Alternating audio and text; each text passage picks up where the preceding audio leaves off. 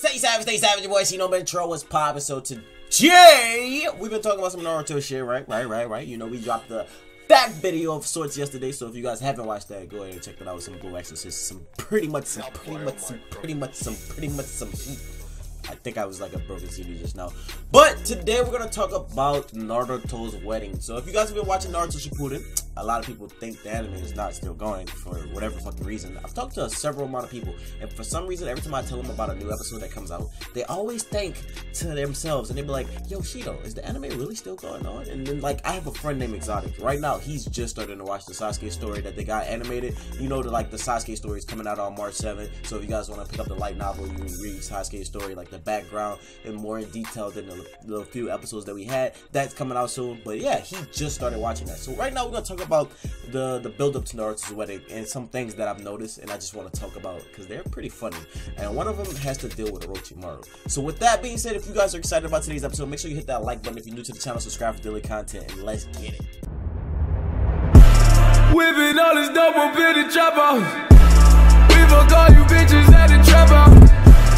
I can't trust you, I can't give you real address. I can't trust you, I can't give you real address.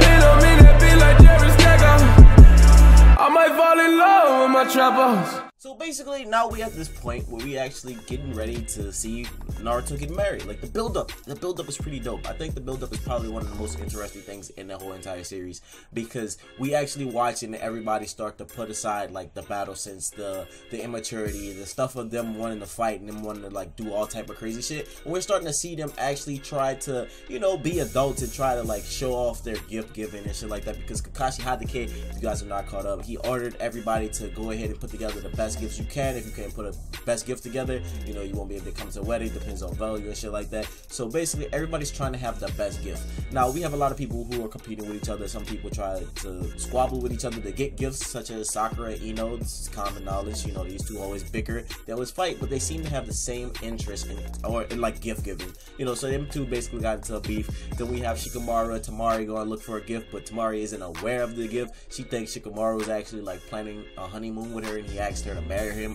and shit like that. So I mean, ask her to marry him. It's so weird. It's like one of the craziest things. Then we have Rock Lee and we have Tenten. You know, we got Choji giving out the best gift. Actually, Choji is probably one of the slicker people with it. You know, he did it with a coupon, but the thing is, it might actually work. You know, Choji may be onto something. So I think that's pretty dope. We're watching Choji do that. Now, one thing that I think is interesting, that we watched Naruto grow up. You know, I watched Naruto since I was a kid. You know, Naruto was announced like 2000, like early 2000, right? So everybody was basically getting ready for this show. Everybody's watching it. I watched Naruto grow up as a little bitty ass kid into like this adult that he is now, and looking at him, it's pretty dope to say that I get to see him getting married. Now it's coming up pretty soon. We have a few more filler episodes coming up. A lot of filler, yes, it's really a lot of filler, but the thing is, it's pretty interesting because you're watching everybody on this nonchalant kick. It's not like they're on some war battle already. It's kind of, you just get to look into their lives as ninjas, get to see what they do in their everyday duties, not on no convert missions or not on taking out other fucking ninjas and shit like that.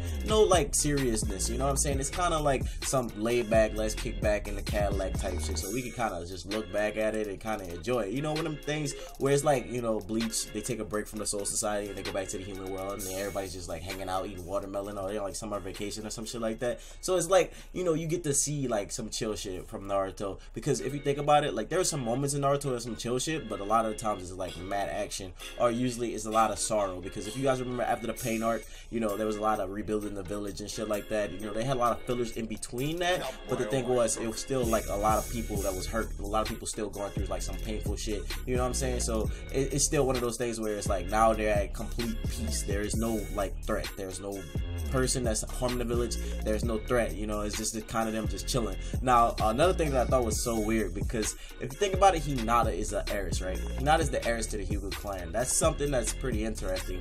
I thought it would be weird to see Hinata marry Naruto without Naruto having to go through a power struggle, because if you guys know, most anime usually have an heiress, right? The heiress is usually part of the main branch of a clan, probably a higher up in a family business or something like that, maybe even royalty. And usually when there's someone like that, it's usually a prearranged marriage. You usually see that in the anime. So that's something in the past that I kind of thought Naruto would have to go through. I kind of thought I would have to see Naruto fight somebody for her. And like in the beginning, before I found out her and Neji were cousins, I thought Neji was going to be that person that Naruto was gonna have to fight to get Hinata's hand and shit like that, but then we found out that they're actually family, they're kin, and then you learn the backstory, because the reason why I thought that, because they both were like Hyuga clan members, but we didn't really know the background of Neji, but then when his whole background came out, I was like, okay, that's pretty cool. But like the whole time I thought Naruto was actually gonna get to fight against like another ninja for the hand of marriage for Hinata, or somebody that, you know, was in a different clan, you know, it was a prearranged marriage by her parents, and basically saying, you know, this way you sign a peace treaty or some shit like that, because eventually we realized Naruto was gonna get with Hinata. That was something that was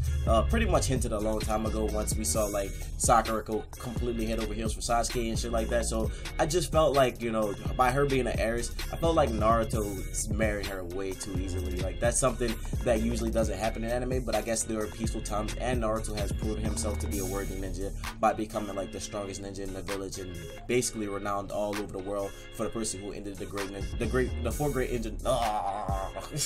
Shit, boy, the fourth great ninja war. For the person to be like the person that ended that shit, you know, I guess that makes him have the classification to, you know, go ahead and fucking marry her. So I guess that gives the approval and shit like that. So I thought that was pretty dope to see like them two getting ready to build up and get married and stuff like that. But what I want them to do is, you know, we see a lot of like background from Iruka, we getting a lot of background from Temari, Shikamaru, Ino, Sakura, we getting Tenten, Rock Lee, even the ghost of Neji. We seen a lot of these people come into play. You know, I want to know what's going through their heads right now. You know, there's like a counter, so like for every one episode that happens in the real world, it's like 3 days off in like their world, because it's like 31 days into Naruto and Hinata's wedding. So it's something like I want to see like in the last like at least 10 to 15 days, I want to see something about them, or like how they feel about them two getting married, or like, you know, Naruto have like a bachelor party, or she has a bachelorette party, kind of some shit like that, you know, some cool shit, you know, like to be really a part of the scene. Like it'll make me feel like I'm more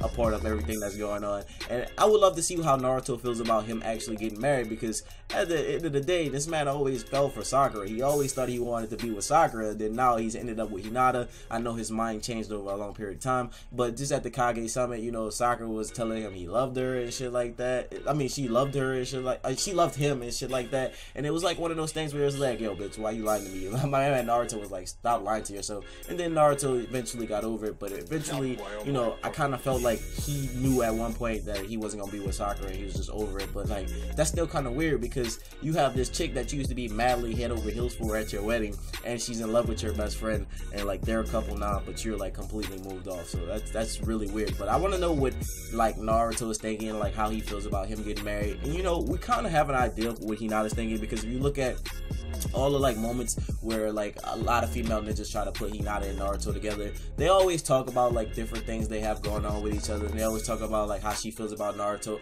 So you know, you probably gonna get that same feeling from Hinata. It's nothing gonna be too different. It's gonna be like, I adore Naruto, or you know, I love him, I love how he is, you know, I admire how he is as a person, as a ninja, etc. Now seeing those two continue to develop and seeing those two continue to grow, and you know, finally get a hand in hand in marriage, you know, we already know it happens, but it's still dope to get to witness it. You know, one of those things that makes everybody enjoy anime is actually being a part of it. You know, we read the manga, you know, we know it happens, but now to get to see it animated, it gives you like a closer feeling. Now one thing that I must say has been like super curious, like I don't know how everybody else feel about this, but if you've been watching through the little filler episodes, you've seen a lot of Orochimaru, like a lot of Orochimaru. Like I'm talking about a lot of Orochimaru. Dude, most people don't see Orochimaru that much at all, but now for some weird reason he's just everywhere.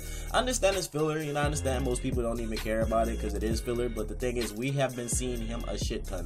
Like this man is just completely coming out of the left field. He's just everywhere. Like, so basically what happens is you know, Shikamaru and Choji are out getting dinner. Choji orders ice cream, you know, the waiter is Orochimaru, and I'm just looking to myself like, nobody notices this is Orochimaru, the guy who attacked the Elite Village, you know, one of the most deadly of the 3 ninja Sannin. I understand, you know, he did what he did, and you know, people pardon him for that, and you know, he has Yamato follow him around, but he's just clear broad daylight sitting there talking to Shikamaru and Choji, and none of them notice. None of them notice. Like, ain't nobody even paying attention to him. They just like, oh yeah, it's cool, he's just there. So I'm just thinking to myself like, or what the actual fuck.